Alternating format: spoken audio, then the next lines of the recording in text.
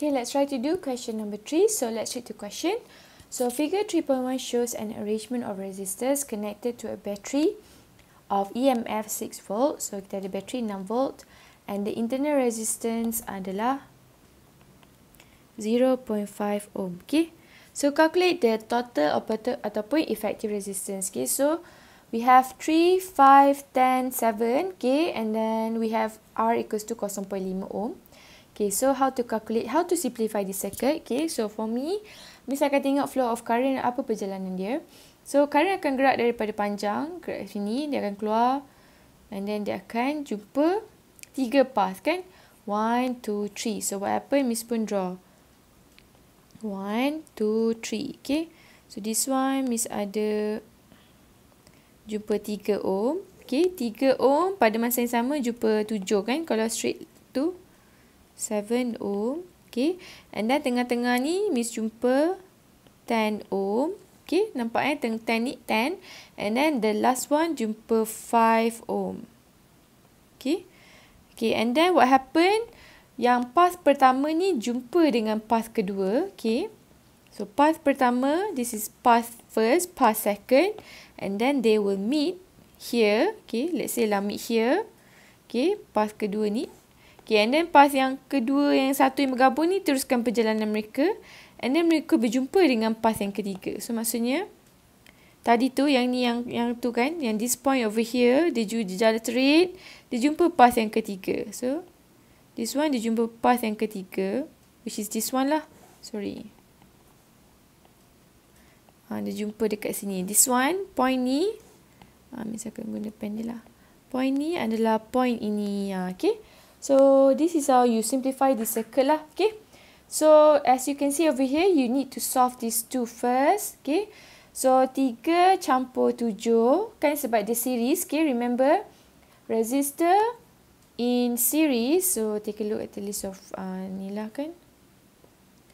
Okay. But it doesn't give you in the list of equations. So, you have to remember kalau series, R total dia akan jadi hasil tambah.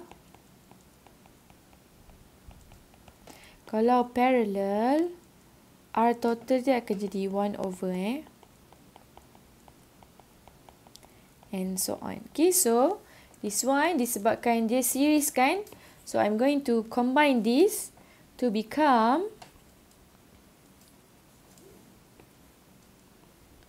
10 sahaja. So this is 10 and then I can see that these two are in parallel because parallel maksudnya ada T-junction antara mereka tu So, maksudnya 1 over R, this one 10, 10. Kalau Miss label kan, this is R1, this is R2, this is R3, this is R4. Okay.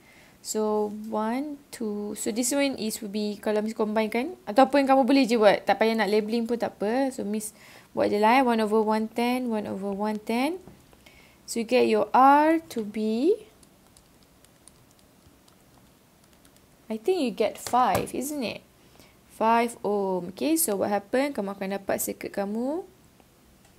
Dah gabungkan yang ni, dapat 5 ohm. Okay, yang bawah ni pun. Okay, ni akan dapat. Yang bawah ni akan tinggal 5 ohm. Okay, so this one is parallel also because you can see the T-junction. So 1 over R equals to 1 over 5 plus 1 over 5.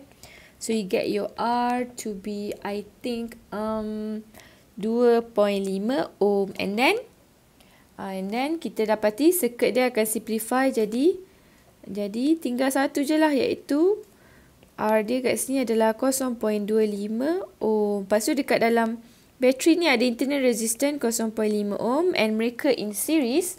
So, kena tambah lah 0.5. So, dapat jawapan kamu 3.0 ohm. Okay? And then, right, so that is number 1. So, number 2, dia minta the current through the battery, okay? The current through the battery, so how do I do this, okay? So, I think I'm going to use this formula, this one, isn't it? V equals to E minus IR, okay? So, V equals to E minus IR, okay? Because, okay, we have our E kan, voltage battery adalah 6, current tak tahu berapa, okay. Current tak tahu berapa, internal resistance adalah 0.5, okay. And then V pula equals to IR, okay. And then R pula, R total dia pula adalah 3 kan, equals to 6 minus 0.5 I. So this one I think you get 3.5 I equals to 6. So 6 bahagi dengan oh, I think I got it wrong. Sorry. So R total, this one should be 2.5 sebab resistor saja kan. Internal resistor lah, resistor lah sorry.